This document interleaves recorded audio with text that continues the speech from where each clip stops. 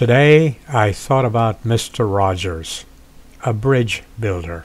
Fred McFeely Rogers was an American television personality, musician, puppeteer, writer, producer, and a Presbyterian minister.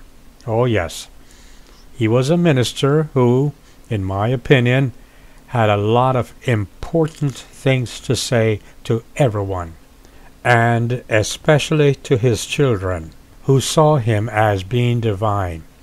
Yes, divine. I saw Mr. Rogers also as a bridge builder. He built bridges in the minds of so many children. He made it possible to turn not knowing into knowing. He made it possible for kids to get from where they were to where they ought to be, emotionally. He built bridges to mend cultural gaps. Mr. Rogers, you see, was one of a kind.